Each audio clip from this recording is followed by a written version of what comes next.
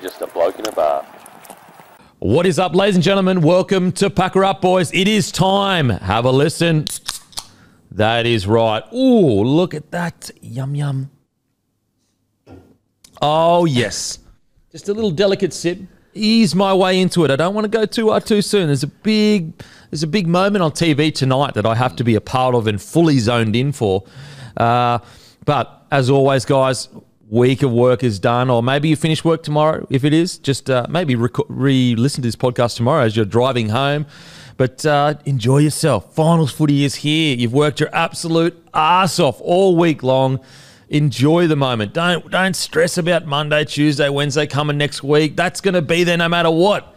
So just enjoy your weekend, unwind, enjoy it with people you love, and with a case of bloke beer if you like. If not, you don't have to get a case of bloke beer if you don't want to. But if you love beer, grab a case of bloke beer from your local.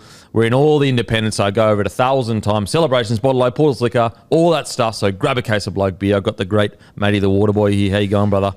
Man, I am so excited for this weekend. This is. Do you remember last year, week one of the finals, we had Para versus Eels, which was obviously... Penrith versus Para. Penrith versus Para. I always say Para versus Eels too. Turned out to be the grand final. We had that Sharks-Cowboys golden point game.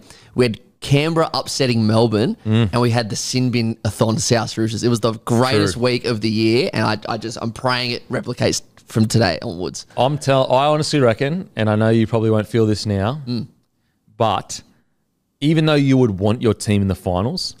Is it so good going in to just go, you know what? I don't have to stress about anything. I could just enjoy the footy. You know what? I actually woke up this morning and I thought this and I was like, you know what, though? I'm not going to say it because I don't want to make it about South because Souths are gone. But I am 100% in agreement with you. There is no stress. Yep. Obviously, you'd rather your team in. Yep. But there's not, and obviously it's a bit easy to say for a team like South who were in it last year. Like I'm sure if Tigers, Dragons, Dogs, it's a bit different. But...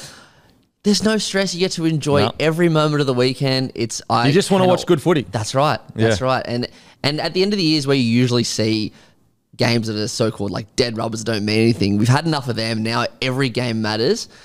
So, yeah, I'm totally in agreement. And, to open up Broncos versus Storm at Suncorp Stadium, it's amazing. But before we get into it, this September, Telstra, in collaboration with the NRL, are hosting NRL Telstra Footy Country Tour.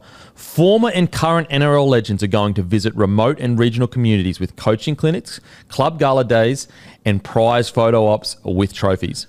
Kicking off during finals footy, the tour journeys through Queensland, Victoria, and New South Wales, finishing at the 2023 Grand Final at Accor Stadium. The link for more information of where they will be going and how to register is in the show notes. So massive thank you to Telstra for jumping on board and partnering with Bloke. Head to the link in the show notes, whether it be Apple, Spotify, or YouTube, for more information and how to register to see the former and current NRL legends when they come around, doing coaching clinics, all photo ops, all that good stuff. In the show notes will be the link. Oh, man. Week is nearly done. Basically, obviously I watch footy all weekend, take notes and all that stuff, and that would be technically considered work, but it's not really work. Went out this morning to the drag racing area of... Jayco Caravans. Okay. They're hosting a day, not hosting a day, but they're one of the companies at this day where people go out and buy caravans and all that kind of stuff. Right. And yeah, we had to do a show, me, Matty Johns and Andrew Webster, the Morning Glory show. Rocked up, pissing down rain. Of course. No one there, freezing our dicks off. And you're just like, wow. Isn't it? I found it really, even though Matty wouldn't think this, but I'm like, bro, this is like Matty Johns. And he's just chilling in some random thing. Rain's coming down, no one's there, and he's just doing a radio show. It's incredible. Yeah. Because most people listening see Matty Johns as this absolute god that's just unreachable. Yeah. But I've only met him once, and that was at the Caxton, and it's still the best moment of the year for me. Yeah, it's such a legend. It really is. But it just shows you there's such a, not a facade, because no media personalities create that facade. Yeah. But you would never expect that he'd be just chilling in the rain, nothing doing a great radio show. But yeah, it was. I tell you what it did do though. It made me go, mate, how good would it be to get one of these caravans and just travel the country? Travel the country, yeah. Oh, yeah. It would be so good. That's the dream one day. Just to, obviously going around the world is fantastic, but just going around the country, just visiting all country towns. Yeah. I love going through New South. Like, I mean, we did the country tour at the start of the year. Obviously, we hit 4 of them across New South Wales and Queensland. But man, there are countless country towns all around Australia that I just love to be able to visit. It would be so cool. The drive into Armidale was so beautiful. For you, it was. It was like, not for you. It's terrible for you. It took the wrong way. The drive into Armidale, just the weather was perfect, warm, clear day, and just the scenery. Looking out across these just flat, long, rolling hills, but then flat farms with like wheat and that. It was so nice. So yeah, we'll be definitely doing the country tour next year. That's for sure, and hopefully we can make it bigger and better. But yeah, drove out to basically the Penrith ways, about an hour away. Drove back in, mate. What I want to know is how expensive tolls are getting. Oh, aren't they ridiculous? What I don't get. Okay, someone please explain. I'm sure there's maybe 1 or 2 people that know, because I need to know. Why am I paying tolls when I already pay taxes? Tell me why I have to pay for a road to be built when I already pay taxes for that road to be supposedly built. Please. New North Connects, if you want to skip the Pacific Highway and go straight from the east to the north, you have to pay like $10, 12, 15. It's crazy. And I want to know why I'm paying for tolls and I'm paying taxes. Like, obviously, there's a bunch of other stuff that get paid for taxes, which I want to we're speaking about something positive. I want to give a massive shout out. Going through the public system, with your wife giving birth, makes you so appreciative that we have such an incredible public system set up. Oh, yeah. Where you go in for these hugely expensive procedures and, so dangerous, and you need highly trained people and all these people taking care of you. You are so grateful for the government and for Australia that they've got this set up where you can get it done. It was absolutely incredible. Now, some of the nurses may be a little bit not nice to me for some reason. I don't even know why. I didn't even do anything. As in, they weren't like openly. They just, I don't know. I just feel like some of them, not all of them. Yeah. Again, not all of them. There's just a few. They weren't very caring. Let's just put it that way. They were very like by the book, treated you like you were, which I understand. I get it. It's their job. But anyway, just wanted to give a massive shout out, to the hospital that did it all, the Women's Royal Hospital, which was incredible, nice and smooth, got it all done, and you're so grateful to Australia and the government that you can just get that done and you don't have to pay. It's amazing. But let's talk about tolls. Yeah, so Sydney is one of the most tolled cities in the world. Man, I'm told that in my mind. Seriously, it's ridiculous. You know what I do? Bring back the toll people.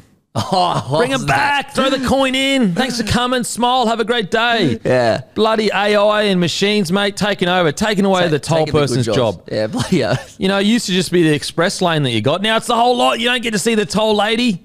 She's having a great day just sitting there. And I always used to, when I was younger, be like, how do they get out there? Like in the middle of a highway? Even though it's pretty obvious. But. Yeah. Oh, when you're a kid.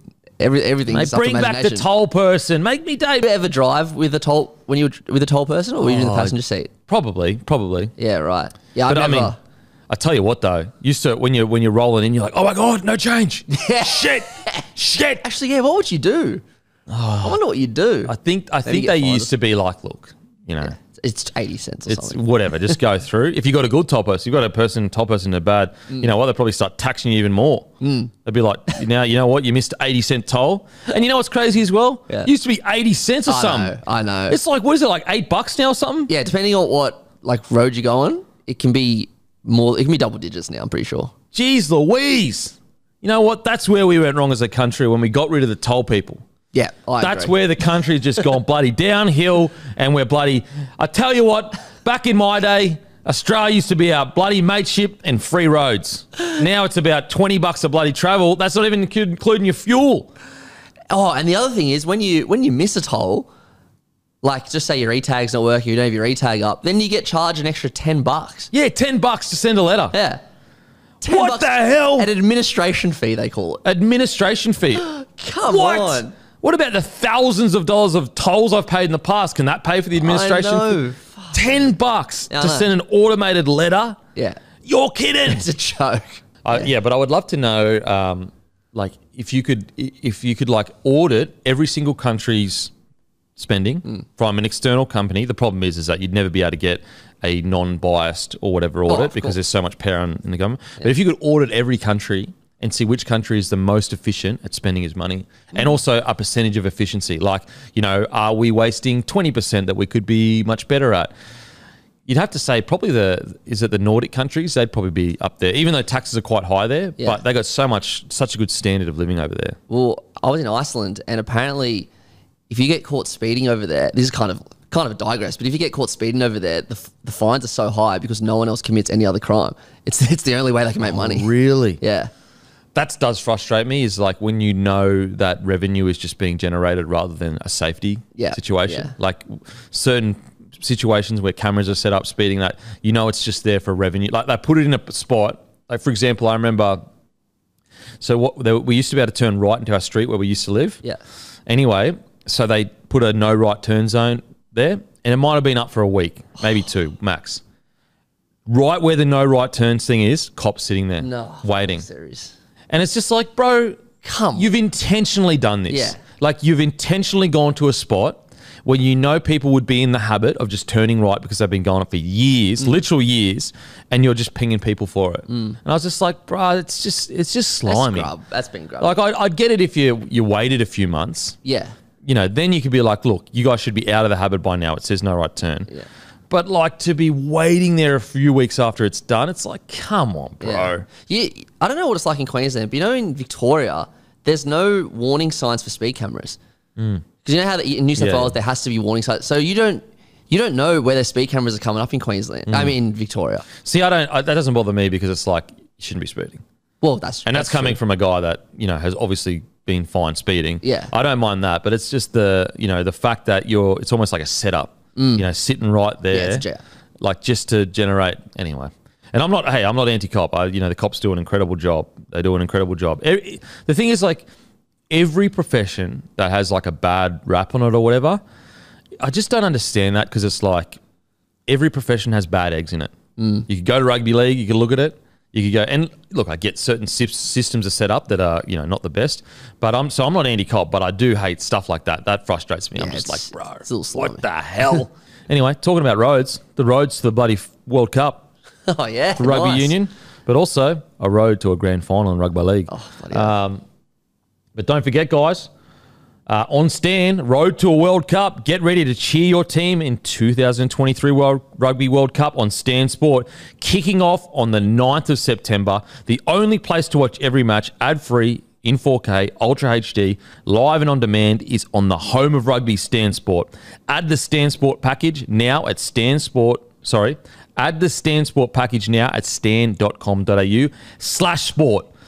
I cannot wait, the Rugby World Cup. As I said, you know, I don't watch much rugby during the year, but when a World Cup comes on, you want to be watching that. It is some of the best sport in the entire world.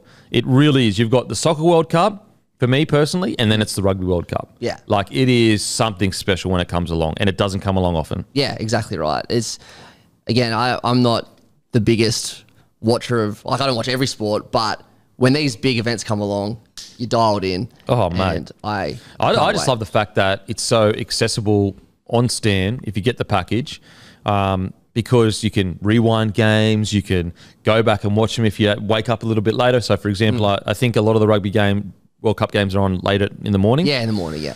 So the good thing about Stan is you can just wake up, don't check your phone, and watch the match. Yeah. Whereas back in the day, if it was on like free to air or whatever, you couldn't watch do that unless you've bloody tape recorded or whatever. You're up anyway then. So the good thing about it is on demand. And that's like something that you probably haven't experienced as much in past World Cups, like maybe the last one.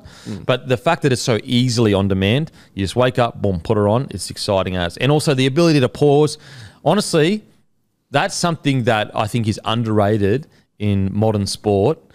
In today, like streaming, is the ability to pause and go back. I remember as a kid when Foxtel IQ came in, and like the ability to pause like a show and then rewind it, fast forward it, rewind it during ads was like the world had changed. Yeah. And now we just take it for granted. Take it for granted, but especially in sport because it's live. Bloody oath, yeah. And so, when I watch it and I can go back, there's so many plays that I want to rewatch again. Or what happened there? What line was run? Who made the wrong error? Was that a penalty? Whereas we take it for granted, but it honestly changes your watching experience. It changes how much information you can take out of a game. So anyway, let's get into it. Best time of the year. It's finals footy. Wow. I mean, tonight's game, it is truly a blockbuster of all blockbusters. It's, as it stands, it's the biggest game of the year. But like by far, it is. I still don't really know who's going to win. There's so many reasons that both teams are going to win. Oh, I'm so excited. Storm are really the only side that have built such a strong reputation that their reputation is making this game almost a 50-50. Because when you think about it, Broncos have been the substantially better side all year long. Yeah. And when you look at it on paper, Broncos are a better side. And yet the reputation that comes with that Storm jersey that has been built year on, year out, and also the reputation that Bellamy brings in, the reputation that Munster brings in. For example, everyone's talking about Cameron Munster, and he hasn't even had that big of a year this year. Yeah. But we're talking about it because of reputation. Yeah, what he can do in these big games. And so that's the thing with this Melbourne Storm side. They're rolling into this game with the weight of history on their side. Yeah. That is something special, whereas I would love to see, and maybe the Broncos can create an environment where that history is irrelevant. And if it is, that's a really good thing. And I think they actually are set up for that because they're so young. But the Melbourne Storm, they're rolling in with all the history. It may buoy them. They're rolling with Bellamy, who knows how to be the Broncos. It is such an interesting game because when you look on paper, outside of the spine, like the Broncos, I wouldn't say substantially better side, but I mean, you look at their forward packs next to each other. Like right now, and I'll get it up. I know you say they're not substantially better. I probably would argue it is. I think besides the spine, especially the forwards, Brisbane blow them away. Well, look at this back line. Reece Walsh, Nick Meaney. Jess Arthurs, Warbrick. Okay, relatively even. Staggs, Seve. Stags. Farnworth, Tonamapaya. Farnworth. Cobbo, Coates. Cobbo just. But, Coates is probably equal. Yeah. So in that whole back line, the only real close one, as in you've got Reece Walsh out and out better, Jesse Arthurs and Warbrick. I'm sure Storms fans would say Warbrick's better, but they're both relatively new. Yeah, I couldn't split them. At the moment. Staggs, substantially better. Farnworth, substantially better. Cobbo, a little bit better. But so that whole back line, you've got Brisbane. Spine, obviously, you've got Melbourne Storm. Yep. Forward pack, Flegler, Kamikamitha. Yep, Flegler. Walters, Grant, obviously Grant. Haas, Welsh, obviously Haas. Catewell, Liero, Catewell, Ricky, Katoa. I would go Ricky. I know Storms fans would go Katoa, but I think Ricky. That's a pretty good one. That's a pretty good matchup. And then Carrigan, King. Carrigan, obviously. So, like, when you go through that whole side, there's only probably 5 or 6, maybe. But then you get to the bench. You get to bench. You've got Piacora versus Eisenhuth, Smoothie versus Garlic, Hetherington versus Nelson, which is huge win. Palacia and Pappenhausen. So you could say the bench for Storm is probably a little bit better. Yep. If you took Pappenhausen out there, you'd say maybe the Broncos. Yep. But out of that starting 13, what you've got definitely Grant, Hughes. Oh, would you say Hughes is better than Reynolds? No. Probably even. Yeah. As in, I know form-wise you could say Hughes, but Reynolds has been, okay, so you've got definitely better from the Storm side. Grant, Munster, and that's probably it. Grant, Munster are the two players where you'd go, they are, in the starting 13, they are absolutely, definitely better. Now, if you wanted to argue these other players and say, oh, I think he's better, whereas in the Broncos side, when you look at it on paper, Reece Walsh definitely better, Staggs definitely better, Farnworth definitely better. Look, if you want to argue Cobbo, Coates, fair enough. I would lean Cobbo. Then you go Flegler definitely better, Haas definitely better, Catewell definitely better, Carrigan definitely. You know what I'm saying? Yeah, for Yet, in saying all of that, rugby league is clearly not about individuals, and the Storm as a team, it's a 50-50 game. 100% it is. And those guys working together, like Welsh working with Grant might be better than Haas working with Walters. And so that's what makes this so interesting. And it's such if you ever wanted an example of rugby league being a team sport, this is the perfect game to watch. Because if Broncos play as good as they all can play, they should win quite comfortably. Yeah. But that's probably not going to happen. Why? Because rugby league is more than individual talent. It's about standards. It's about playing for your mate. And that's what Storm fucking They've built that over decades. Decades of rugby league. They've built it.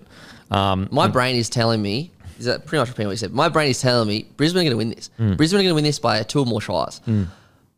But I just can't bring myself to tip them at the moment. I'm tipping Storm just, but I really don't know. Like if they were both named X and Y team. Yeah. And you just watched them all year, you'd say Broncos should win and win well. Broncos should win easily. Yeah, correct. And yet, and I know some people were sitting there going, "Oh, hang on a sec, Storm beat them early in the year." I think they had 2 sin bins. It was a crazy, crazy match. Oh, that's right, down there. And so, yeah, fair enough. But like, if you look at them as a total year, not just when they've played each other, but just what they've delivered on the rugby league field this year. I mean, there were periods there where we're going, mate, Storm are done. Yeah. Like they're not going to. So also, Broncos have improved a lot this year. They've improved massively. Yet, there's so much more to rugby league than that. And that's what's so incredibly special about this Storm side and this Storm club is that they defy what is expected every year. Every year, it's, okay, now finally you write the Storm off. They defy it. Because they're the best sporting franchise in this country, bar none. Yeah, absolutely. Bar none. Best sporting franchise. And when I say best, I mean definition of consistently good. No other sporting franchise, maybe in AFL, I don't know, but no other sporting franchise, like put it this way. If you took an AFL team and put them in, let's say, Brisbane or New South Wales, and they were the most dominant side in AFL for, let's say Brisbane, put them in Brisbane, they were the most dominant side in AFL for 20 years, we would be saying, like, how is that possible? That's what Melbourne are doing. Yeah, they've gone to enemy territory. Like, no juniors. Just after the whole Super League mess and have become this absolute powerhouse. They have no juniors. Yeah. They have no juniors. They've had 5 people in the club's history that were born and raised in Victoria. That's incredible. And the 5th one came a week ago. 5th one debuted last week. Yeah. So you got 4. Yeah. And yet they are the most. So they're, as an organisation, incredible. But yeah, this Broncos side, I do feel like there's something different. Yeah. A lot of people talk about their youth being a negative. I think it's a positive. I think that they didn't play against Cameron Smith and Billy Slater and Cooper Cronk. They didn't spend the last 4 or 5 years just getting dominated by these immortals. So it doesn't mean anything to them. Psychological scars doesn't mean anything to them. Yeah. If anything, I actually think it's the past helps Melbourne get up for it rather than Brisbane get down for it. Yeah, I think Melbourne go, oh, we can beat these guys because Bellamy's done it so many times. Whereas I don't think this current crop, I don't think they're scarred by the Storm hoodoo. I don't think it bothers them. I don't think they're going into games going, uh-oh. Whereas I think it's the generation before of Broncos players that go into the Storm going, fuck. Yeah. No matter what we do here. Yeah, we can't even win at home. Yeah. This is a whole new breed. Like there's not a single player in that side that played in 2015 grand final. Yeah, exactly right. Corey Oates was the last one. Yeah. And he's gone. He's not playing. He's not playing. Yeah. Like not gone, but he's not playing. So yeah, I cannot wait. It's going to be incredible. I'm so excited. I think it's going to be if I'm speaking freely and like no fear, I believe the Broncos should win by 2 or more tries. But I'm the one that's scarred by the Storm, so I'm like, look, tight win. Yeah. Cannot wait. I'm going Storm, but I don't know. And the best thing is I don't care who wins, so I just can't wait. I just cannot wait to watch this game. It really is the best way to go into finals footy. Oh, no, not the best way. You want your team to win. Yeah, but it's a good way. Yeah. Because you can just roll on in. And just watch bloody... Like, all the games are going to be good this week. Oh, especially... Maybe Penrith Warriors. I don't know. I think Johnson being out kind of hurts Warriors there. But the other 3 games, I'm so excited for. Yeah, Penrith versus the Warriors. I can't see him beating them. Like, look, rugby league, 80 minutes match. Anyone can beat anyone in a professional environment. If you're an NRL squad, you can beat, like, Tigers beat full strength Penrith. But just a finals, Penrith, oh, man. It'll be one of the greatest upsets all time, seriously. Oh, 100%. If Warriors beat the Panthers, it'll be iconic in rugby league. If Panthers didn't have that Cowboys game last week, I'd give the Warriors a little bit more hope, but they just tore the Cowboys to shreds, the Panthers. Because, like, if they had SJ, I'd give them obviously way more hope. Bloody oath. But just without Sean Johnson, I just don't know how they do it. It's tough. Against a red-hot, fully fresh, injury-free outside of Luai, team Yeah. in the Penrith Panthers. Yeah, I can't see the Warriors winning. I'd love them. Obviously, we'd all love for them to win. It would be such a privilege to watch something so great happen. Yeah. To see a Warriors side without their main guy go to Penrith and get a win somehow, some way in a finals match and automatically be in a prelim and have a home prelim. Yeah. That'd be just wild. And I guess we spoke about it on Monday. The 8th place Warriors beat the 1st place Storm in 2008. So it can happen. It can happen. It's just the SJ out is what. Yeah, I know. It just smashes it for me. I just don't know how they're going to do it without Sean Johnson. He's essentially the Dalian player of the year. Yeah. It's like the Sharks without Hines. Yeah, it's you'd go fucking. What are you doing? Yeah.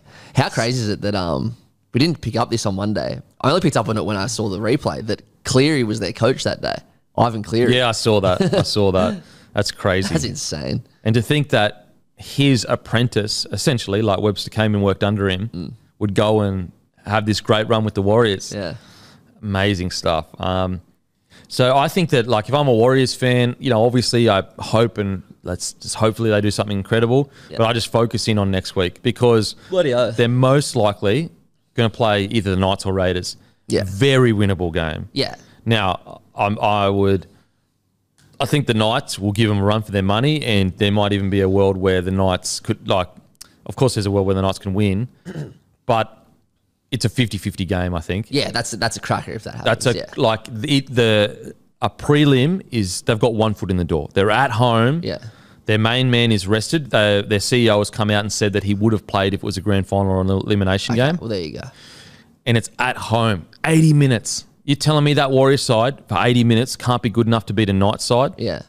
Fucking oath it Bloody can. oath they can. Yeah. Absolutely it can. And then they're in a prelim. So I'm with you. I'm with you. If I'm a Warriors fan, obviously pray for a win this week, but dial in on week 2. Yeah. Home semi. And then the Warriors in a prelim. So that means that they would go across to the Broncos and Melbourne Storm side. Yeah. Now, look, it might be Sharks or Roosters that get into the prelim, but if it isn't the Broncos or Storm, what an upset that'd be. Oh, that'd be. Yeah, it should be though. Oh, it has to be. Because whoever wins this one goes to it. It's one of them. Yeah, it's going to be one of them. So if you're the Warriors, let's say you could be the Knights and you go across and you're going to face the Broncos or the Storm. Yeah. Even though I have Broncos and Storm being a better side, it's not Penrith. No, it's definitely different. You know what I mean? Yeah. 80 minutes of rugby league. If Warriors were to go and beat the Broncos in Suncorp or go and beat the Storm, I wouldn't be going, oh, wow, that's crazy. Not at all. Especially because Warriors' record against Storm, win-loss isn't great recently, but they always seem to just be in and around. Yeah, we drew against them when I was playing for the Warriors, and it wasn't the best year for the Warriors. So there's something about the Warriors versus Storm that they seem to be able to. I know recently they haven't been, but they have history of beating them. Yeah, so absolutely. If they could that's what's so incredible about this situation with the Warriors. Like when you really break it down, at the very least, and that's what's so important about a top 4 finish. Like it changes everything. Could you imagine if Warriors were playing an elimination this week? Oh, and SJ was out. SJ was out. Probably be playing, but if he was out, you'd just be like, oh, they're gone. But also, like, they got full strength, and they're playing the Knights or the Sharks. Like, they could lose an elimination game. Yeah. Whereas this is set up perfectly for them to make a grand final. They're never going to have a path like this to make a grand final, other than let's say Storm just fell out of the 8, and let's say the only other way they'd be able to have a better path is maybe if the 2 best sides somehow ended on the same side and they finished like Penrith were out of the 4, but they were the best side, and then they lost to someone and they went across to the Broncos side. Whereas this one, the fact that they get the Knights, which even though the Knights have been incredible, very winnable game, then they go across not to the Penrith side because they already have played Penrith. They go across to the other side of 2 teams. It is set up for a grand final appearance. Yeah, I think the Warriors, even though I'm not tipping them this week, you're right, they're in a pretty decent spot. They're in a great spot. A great spot. As I said, get the job done against Knights, in the most likely Knights, maybe Raiders. Yeah. And if it's Raiders, I reckon Warriors will win by a lot. Yeah. And then you go across and you just need 80 minutes of rugby league. Yeah. Just somehow, some way to beat Storm or Broncos. Even though I would say Storm or Broncos are the favourites there, it's not outrageous favourites at all. Way crazier things have happened. And if you had said at the start of the year they're in this position, you'd be like, nah, you've got rocks in your head. Okay, now next to the next game. This will be Sharks versus Roosters. Saturday night, Sharks versus Roosters. Now, this is just such the up in the air. Look, I'm still tipping the Roosters. Yeah. I'm still tipping the Roosters. But this is a really interesting match because I do feel that each side poses like very specific problems to whoever they play in the next game. So the next team that they would play will be Storm or Broncos. And what's interesting is that each team, as I said, the Roosters against the Broncos towed them up not that long ago. And the Broncos seem to have a game. And I know the Roosters have improved since then, but the Broncos withstood all the, I guess, tough stuff of the Roosters. And the Broncos' attack was just too good for the Roosters, whereas the Roosters' defense usually is good enough, whereas the Broncos are so strong attacking-wise that they got the job done. Now, the Sharks, on the other hand, their attack is crazy too. So it could just turn into a points fest if they play the Broncos. Whereas if the Roosters, say, play the Melbourne Storm, both of their defences are very similar. You know what I mean? Yeah. So it actually has a lot of impact on who will make that prelim. For sure. Because both teams, it's not like both teams are a similar version of themselves. One's just a little bit better than the other. No. The Sharks and the Roosters are polar opposites. Yeah. So they oppose very different scenarios for whoever they're going to play in the next game. Absolutely. And I'd be backing Broncos and Storm to beat them, but geez, you want to avoid it. You want to avoid Sharks and Roosters. Well, it's interesting because I'd be backing Broncos to beat the Roosters because they've got that. But Storm Roosters? Yeah. I don't know. Not sure. I'm not sure because Roosters have that gritty defense. So you just don't know. Like, they could turn up and somehow get the job done against the Melbourne Storm. Yeah. Whereas I kind of feel like Storm versus Sharks, I think Storm win. Yeah. Sharks versus Broncos, because it could be a point fest, you never know what happens in those games. True. It could just all be momentum. True. So really, really interesting what happens in this game. Look, I'm backing the Roosters, but I want the Sharks to win. Yeah. Because I just want them to get that off their back. For people to go, you know, they don't turn up in finals footy, they can't get it done. They win this match. I don't think that they'll make their way to a grand final, but I do think it puts them in good stead for a progression as a club. Yep, so they can say to themselves, okay, we didn't finish second this year, but we got into finals footy and we delivered in the first match. So next year, we've got confidence heading into finals footy when we make it. Yeah, I agree. And I think there's a bit of pressure on them because I think if they lose, it's a big step back from last year. And as you said, that monkey wouldn't be off the back yet. No. So this is a really, really important game for the Sharks. I think the Roosters have had just a disappointing year as it is. I reckon it'd be more disappointing if the Sharks lose. But yeah, both these teams I think have underachieved this year. So it's kind of interesting. If you said at the start of the year that one of these teams would get knocked down in week one, I would have said no. It's insane to think that the Roosters are in the perfect position to go on a run. I know.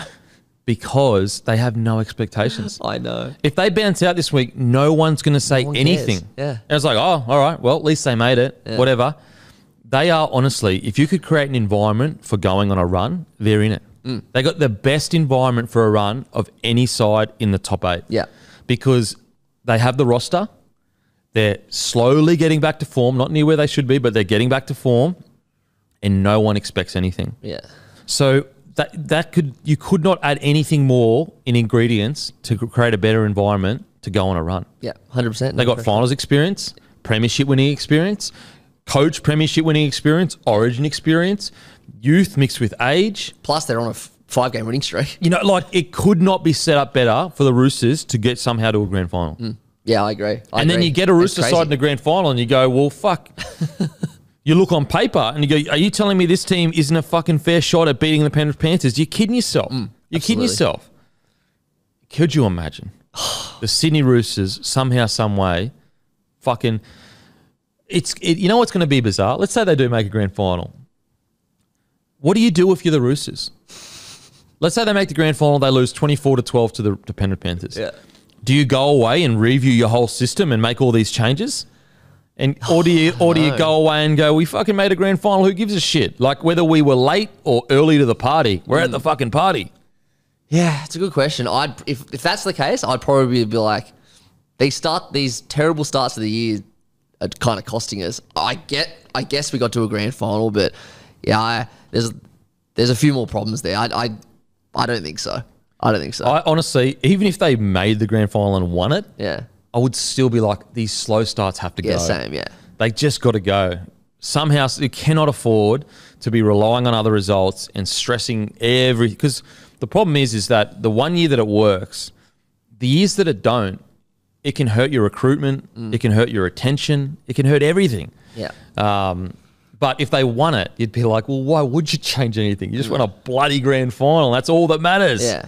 To be fair, it only really has worked once. Like, it worked in 2018, but they had Cooper Cronk there. Yeah. And Teddy was the best player in the world at the time. So, you know, it hasn't really worked from the last few years. Yeah. And then we're thinking way far ahead. But as I said, I do think that if you could set a world that was perfect for a run, it's the Roosters right now. Absolutely. On paper, best roster in the comp, essentially. If not the best, the second or third best. Yeah, I've already listed it all. Seriously. Now, on the Sharkies. Before we get on the Sharks, I reckon that the Sharks fan base are probably the most nervous this weekend. For sure. Yeah, because the Broncos get another bite of the cherry. Yep. But if they didn't, obviously it would be the Broncos. Obviously, yeah. What's crazy is how much pressure is on the Broncos now. Yeah, I know. Like, they came second. They got another bite of the cherry. But if we lose tonight, I feel like a lot of Broncos fans are going to be like, well, if we can't beat in this game, how are we going to win a grand final? Yeah. So, I reckon with the Sharkies, it's just one of those situations where Hines can have a moment of greatness if he wants to. Not if he wants to. That's different. Like, of course he fucking wants to. Yeah. But if it's going to happen, he's capable. It's going to be Hines having literally the final series for the ages, but also it's going to take a forward pack to unearth some stars, I think. Yeah. Yeah, I agree. I think looking at the game last week against the Raiders, they finished really well, the Sharks.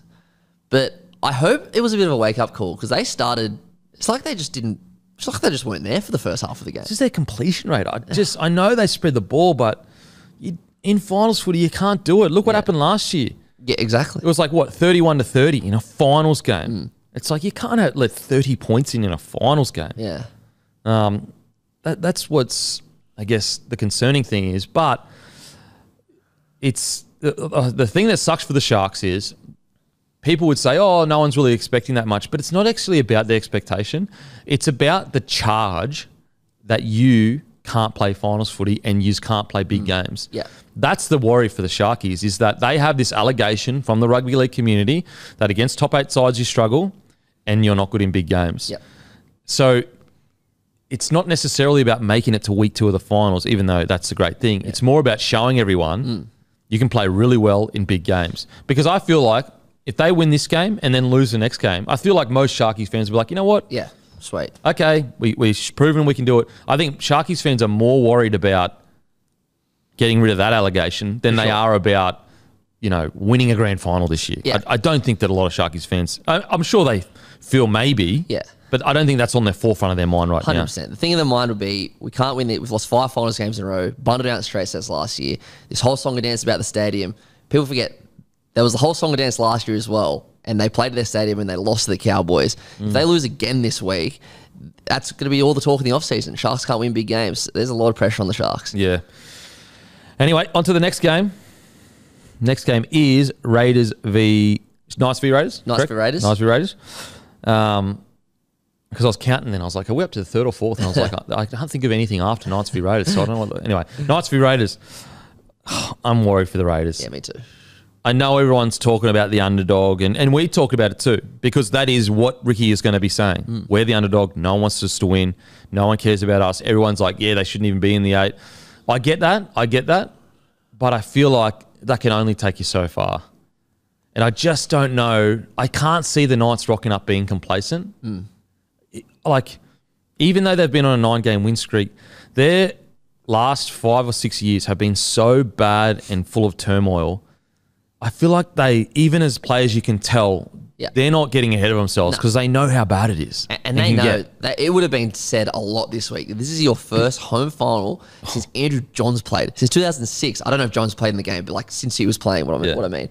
That would have been drilled in their heads. Like, this is a once in a, not once in a lifetime, but like this hasn't happened in so long. Yeah. So don't be complacent. I think they're very aware of that. Mate. And I just, look, 9 games, great. But Yeah. as I said, I don't look at that squad and go, they're going, oh yeah, we're fucking killing it. I think that enough of them went through the tough times. I think so. And all of the headlines, and Adam O'Brien's got to go, and KP may never play again. And well, and it's funny how we say that. Like normally, like we talk about the Broncos, they've been through their turmoil, which was all this Knights headlines. It was like 2 months ago. I know, it's mental.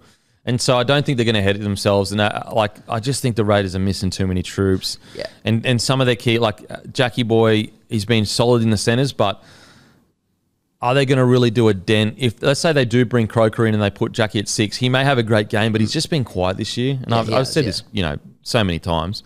And it's I love Jackie as a player. He is truly one of my favourite players to watch because he's rips and tears. But this year just hasn't really been that good for him. And I just look at that team, I'm like, who else can do anything? Like Jackie's really the only guy. It's all on Jack. Yeah, he has to deliver.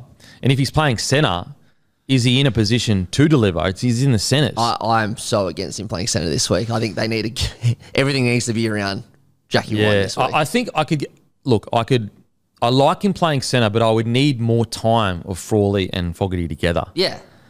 Whereas like 2 or 3 games, I just don't know where they're going to build a combination to do that. And then they got Rapana is obviously not a fullback. Joe Tarpon has been outstanding this year. He's been incredible. He's an amazing player. He is such an amazing, and it's almost a bit similar to the Adam Fanua-Blake situation where because he's in Canberra, they don't talk about him as much. But he won Player of the Year for him. Like he's been one of the best front rowers this year. I would still have Payne Haas, Adam Fanua-Blake, but Tarpon is not far off. And I reckon he was probably up there with. You could argue he was the best front rower last year. Yeah, outstanding. So. And look, I get it. Like sometimes he plays 13, sometimes front row. But look, he's a fucking front rower. Let's be real here. But I think that you can already, in my opinion, you could already see the Raiders fatiguing. Yeah. And you could already see that Ricky could only hold on to that grit and underdog for so long. Yeah. I just don't know whether they've got the energy anymore. Yeah, and they've won 1 game in the last month. They're not in good form. The difference between last year and this year, I know they went down and beat Melbourne last year, but like at least they weren't in this bad of form last year. And it's just energy-wise. When I watched them play over the last month, it just looks like they've been so brave, so courageous, so dogged all year. Like they haven't won a single game 13 plus, or maybe 1. Nah, 0. 0. Yeah.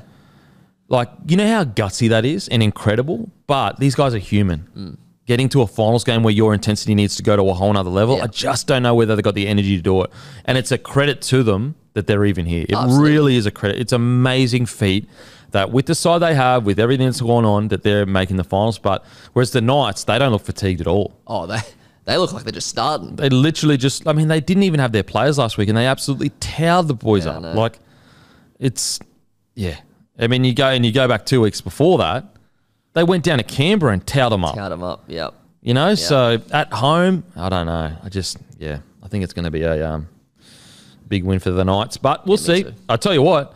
I mean, no, you know what? I'd be lying if I didn't say I don't want the Knights to win. I love the Raiders. I love the milk. I love the boys are legends, but I want the Knights to win. I want the Knights to go on a run. Yeah, it's just that time for the Knights. I would love to see a Knights Broncos prelim.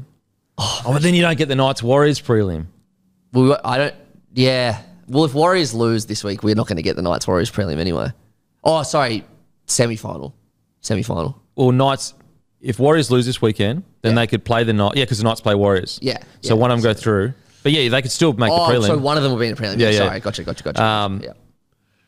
I don't know which one I want more. I love the whole Warriors situation that's going on. They've got to get to Melbourne, obviously. Yeah. But you know what? Probably rather Broncos Warriors prelim. But Knights just below it. Yeah. Just below it. Yeah. I don't want to. Yeah, that's because Melbourne go across the other side. Can you imagine a Melbourne Penrith prelim? Oh, I know. It's very possible. It's like a grand final. Very possible. Holy so Sportsbet, they've released these new odds. I've never seen it before, but it's called an NRL 9 or something. And you can bet it's got every single combination that could possibly happen. Really? So I just did one this morning, for example. So I've gone Melbourne to win tonight, Penrith to win tomorrow, Sharks to win tomorrow, Knights to win Sunday, then New Zealand to win, blah, blah, blah. And then like all of them pay like anywhere between like $150 to like $250. So you can choose what combination. There's every single combination you can have. That's mad. And that's on Sportsbet now? It's on Sportsbet now. And obviously you have to get on it now because it's going to disappear after the first game starts. Oh, really? Yeah. Get on it. Get on it. So what's it called? I'll talk. You get it up. Yep, sweet. That's so good. I mean, this wasn't supposed to be an ad, but let's turn it into an ad. Mate, get on your Sportsbet app. How good's that? NRL Finals Pick 9. That's what it's called. And so you pick the results all the way to the grand final? Yeah, so it comes up with a little screen and you pick who you think's to win the comp. So just say, I say Brisbane. And then from there, there's all these combinations of every single game and of what would happen in the finals if Brisbane won. And how good. Just chuck a sneaky $5 on it. That's it. That's all you got to do. That's a fun bet too. Because you get to ride it all the way in, but it's not like a crazy, like you've chucked $5 on it, it's all good. It's great. It's so great NRL 9, did you say? NRL Pick 9. Pick 9. NRL Pick 9. Go check that out, guys, because that sounds fun as shit. NRL Finals Pick 9. NRL's Finals Pick 9. Yep. Because there's 9 games. But always gamble responsibly, guys. You win some, but you lose more. Cheeky little $5-10, maybe a $20. Yeah. If you've got the cash, maybe even a $50. But that's fun, though. That is really fun. That's cool. It's cool little feature.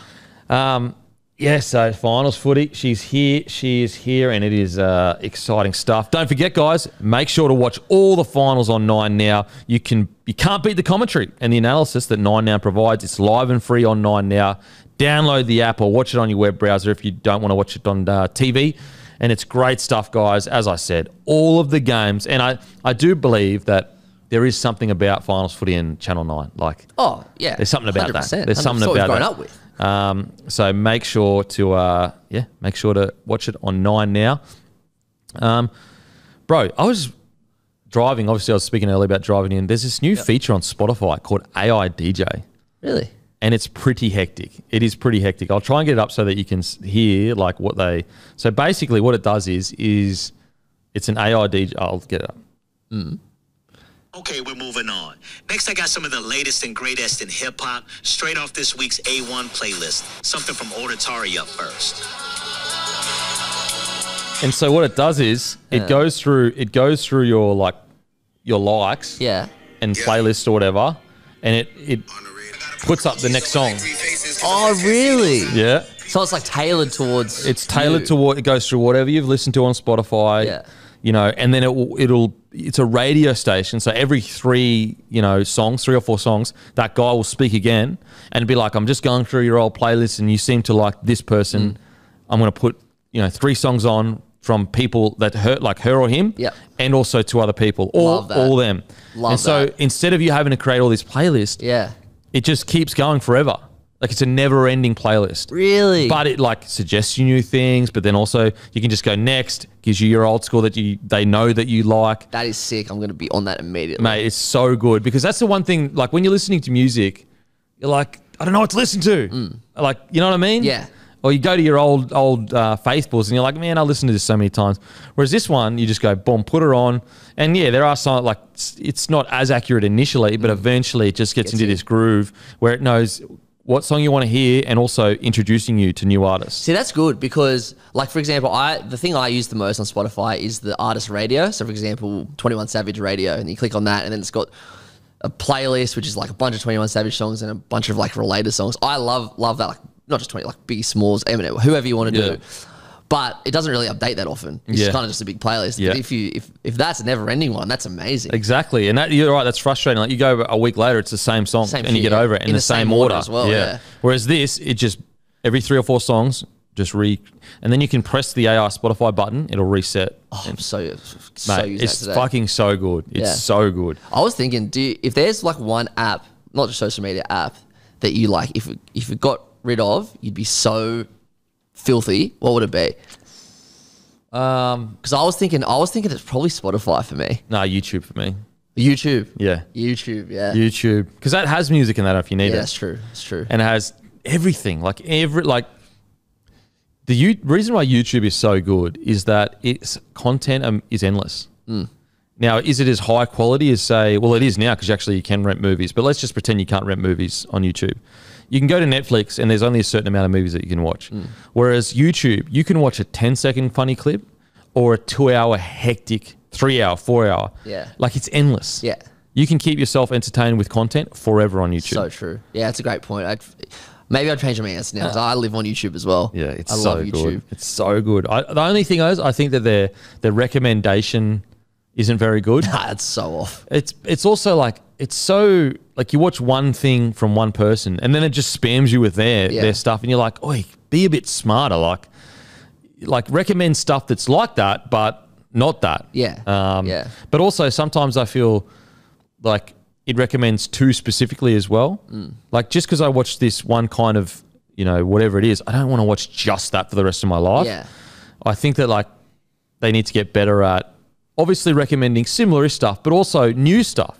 Yeah. Because sometimes your YouTube playlist can just it's just all the same. It's all the shit that you watch, not new stuff. Yeah. Yeah, right. and you want to be, it's really hard to find new people that you like on that's YouTube. That's why Spotify's so good. Yeah, because that's what they do really well is that algorithm that they use. Bloody algorithm overlords. How bizarre is it that whoever thought, let's just say one man thought of the algorithm. It wouldn't be one person or one man or one woman. But like, think about the power that they've inflicted onto the world. Like the guy that invented the Spotify algorithm, he or she has changed the listening habits of millions and millions of people. And that then changes their mood.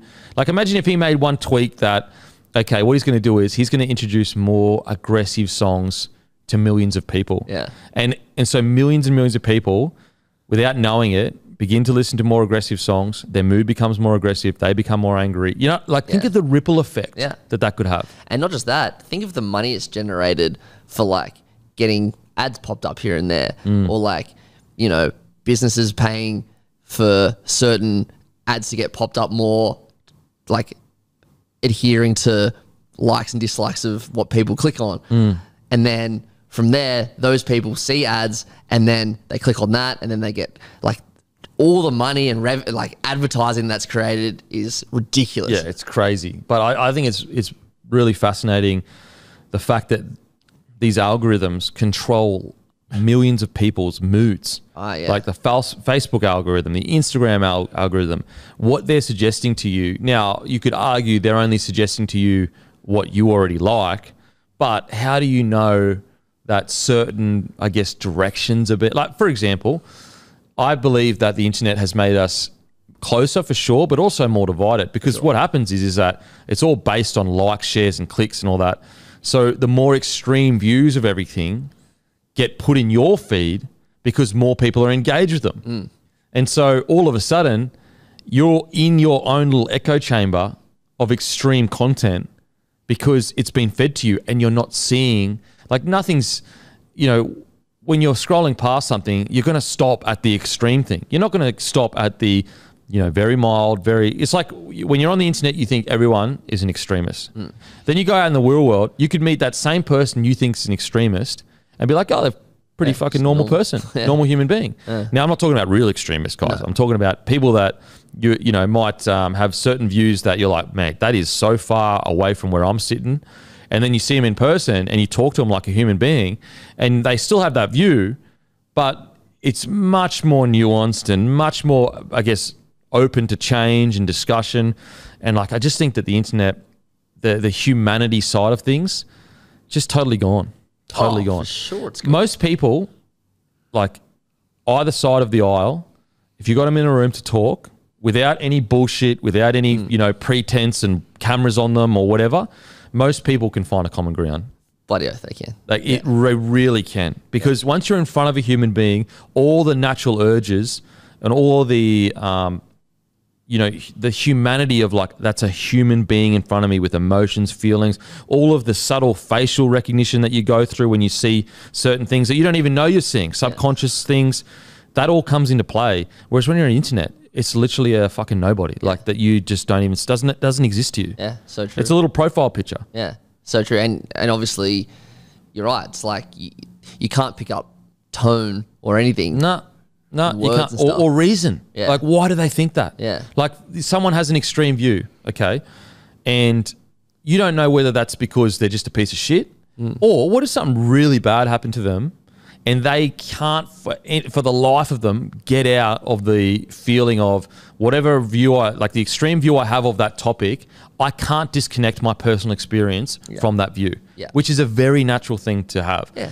Now, if you spoke to them on the internet, you're not going to know about that past stuff. No. But if you sat down with them and then they said that past stuff, first of all, you'd have way more empathy because you'd be sitting there going, fuck, that's terrible what happened. Like, I totally disagree with your view on the fix for that. But I empathize with why you think like that. And then you fucking common ground, baby. Exactly right. Then you meet in the middle and you go, look, I understand why you think like that because that happened to you. But on a broader scale, this is why this has to be this certain way because it's not just anecdotal evidence. It's the anyway.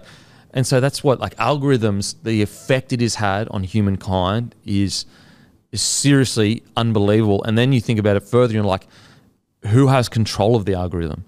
Who is intelligent enough, empathetic enough, emotionally intelligent enough to make the call on what an algorithm should or shouldn't be? No one is. No one, yeah. Like, it's like who governs the governors? Yeah. You know what I mean? Who like, we often get caught up with like, oh, that's the law. And the law is this like external thing from us, this, you know, it's intangible. And so it's almost mystical, like the law, there's power behind that. Yeah. But it's literally just a rule a person came up with. Yeah. It's literally just something that a group of people came together and said, that's what we think should happen. And when you go back in history and you look at some of the laws, you're like, what the this was just some corrupt people trying to stop trade, trying to keep a certain group down. Like, not all laws, for sure, but there are some laws like that. And as soon as you realize that, you're like, well, who is intelligent and responsible enough to make these huge decisions? It's just no one is. No one is, yeah. No one is. And so these algorithms, they're changing billions of people's minds and thoughts, and yet, like, who is making those decisions? Regulating this. And I'm not some crazy conspiracy guy that's like, oh, they're all in this dark room together and they're going, we need them to think this. And look, don't get me wrong, there is definitely room for that, and that does happen. Yeah, definitely. But mine more comes from a space of, this has just crept up on us, and we don't know how to handle it. Yeah. No one sat in a room 100 years ago and says, you know what, I'm going to create an algorithm, and then I'm going to hand it down to this person, and then we're going to control everyone. I feel like it was more just technology went so fast, so quick, and now we're sitting here going, what the fuck do we do? How do we fix this situation? And it seems so normal for us. Like just scrolling on Instagram, it just seems like you're looking at a feed. But no, this has been tailored to change how you think. Or not change how you think. That's the thing, though. It hasn't been intentionally tailored to change how you think, but the parameters in which it, sends you whatever you need to see, they're probably the wrong parameters. But then, what are the right parameters? Like the parameters of the most, people like you, 18 to 35-year-old males, stayed on that post for 10 seconds longer than every other post. So we're going to put that to other 18 to 35-year-olds. But how does that create diverse thinking? Yeah, true. It doesn't. It's just sending the same message to everyone, and all of a sudden, all people that are like me or you are thinking the same. Then we see another thing, and we think the same again. Before we know it, we're seeing all the same thing, and it becomes groupthink. And it's so hard to get out of groupthink. Whereas back in the day, it was more where you lived dictated the culture in which you were brought up in, what was passed down through generation. Whereas now it's more whatever algorithm you see. Imagine if everyone put their phones down tomorrow and like there was no social media, no internet, no connection like that. Imagine how quickly you would be refocused in to your community around you, to the human beings that actually matter in your life. The person down the road, your next door neighbor, the local cafe. All of a sudden, that would matter again, and they wouldn't just be faceless people that doesn't matter anymore because the internet has just opened the whole world to us. It's just like double-edged sword where it's like the internet's been so good, so good, but at the same time, we've been handed the most dangerous weapon in the history of mankind, and we don't know how to use it. Exactly, yeah. Like even with nukes, at the very least, we know how to use it. Turn it off, don't use it. We know what happens when you press that button. We all die. We do not know what happens at the end of these algorithms. We don't. Like AI, for example. That's where that's where the algorithm is headed. We've now landed in AI. Yeah. And again, with nukes, even though what would be great if they never existed, but they exist. But at least we know You press that button, Boom. everyone dies. And if one gets dropped, 1,000 are getting dropped. The whole earth ends. The algorithm and the AI, it's like, what ends? Where is the end? Yeah. Do we become slaves to machines in 1,000 years? Like, maybe not. Does it help us? Maybe it does help us. Maybe eventually everything becomes easier and we live in a utopia. We don't know. But not only do we not know the end, we don't know what it's going to be like in a week, in a month. That's the thing. As soon as AI becomes sentient and conscious, we are fucked. Gone. Yep. Now the AI and the artificial intelligence, it may not do it immediately, but if like what command could you give the AI that you knew for sure wouldn't be the end of humanity? For example, if you said to the AI, your overriding command is do what's best for Earth. Yeah. Sounds like a very positive thing. Do what's best for Earth. What's best for Earth could be all of us dead. Yeah. It could be in just an overpopulation where... Not even overpopulation. Just humans add nothing but bad. Yeah. Or do what's best for humanity. What's best for humanity could be culling us down to fucking 1 billion people instead of 7 billion people. Like, what could you possibly say to an AI that would guarantee safety for humanity in the future? I don't know what that would be. You know, and that's so you're going into it blind. Yeah. A sentient being with the thinking power of every human that's ever lived for the entirety of our species, plus the power of the internet that can cover the world, even cover into space, really, because obviously radio waves that can go into space. It is crazy. Yeah. What we're walking into. Crazy. Whew. That's a lot. Rugby league. Hope Reece Walsh doesn't give away any penalties. Well, Reece Walsh apparently doesn't know what a hoodoo is.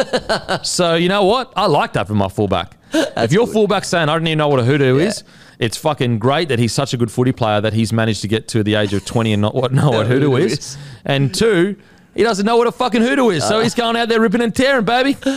Oh, that could be a Broncos win.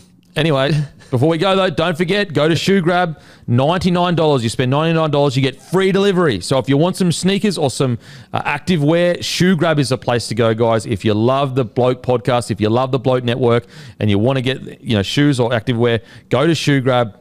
If you support them, they support us. Support the people that support us. And Menulog, don't forget, I'm sure you'll be all ordering some food tonight. If you're going to order some food tonight, make sure to use Menulog. Use code Crichton to get free delivery on orders over $15. So basically, you spend $15 if you went to Macca's. You can spend the same as what you'd spend to Macca's, but get it delivered to your door for free. For free. So it's literally like going to Macca's, getting the same cost as that, but you get it to your door. And it does it on Macca's is on Menulog, isn't it? Yeah. It's only KFC that's excluded. Only correct? KFC. Yeah. Anyway, the world's ending. AI's taking over. We'll go fuck ourselves. Thank you. Imagine what you could be buying instead. For free and confidential support, call the number on the screen or visit the website.